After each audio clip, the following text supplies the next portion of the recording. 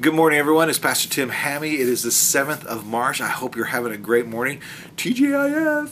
And I hope you're just excited about this coming up weekend.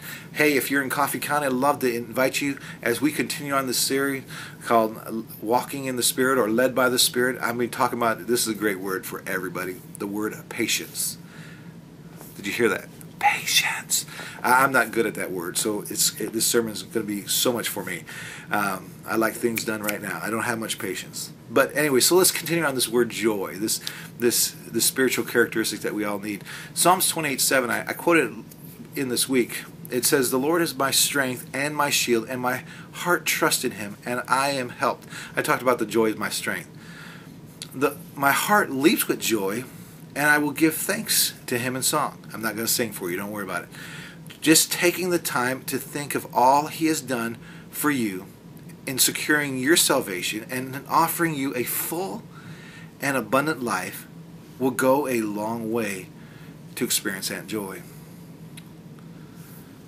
Take some time to look over his wonderful promise in Scripture, given so that you and I, who don't deserve it, can live lives in close relationship with him.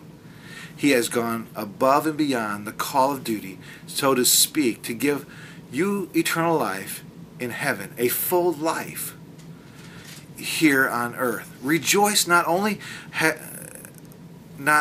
has he given you breath for today, we're told in Ephesians that he has given us every spiritual blessing in Christ. He has promised to be active in your life at all times.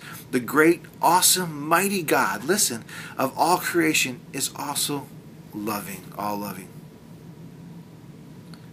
Join with King David in allowing your heart to leap for joy and give thanks to him.